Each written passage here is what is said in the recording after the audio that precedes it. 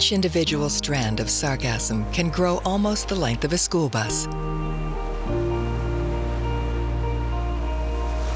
Where Mother Nature weaves these strands together, the floating mats are incredibly large, several football fields long.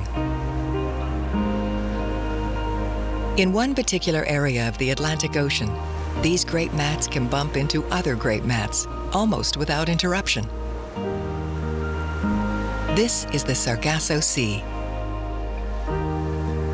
It's actually a very special place, and it's on the list of places to be protected because it's so unique in terms of the seaweed floating around, but also the fish and invertebrate and birds and mammals and all kinds of life forms associated with that seaweed.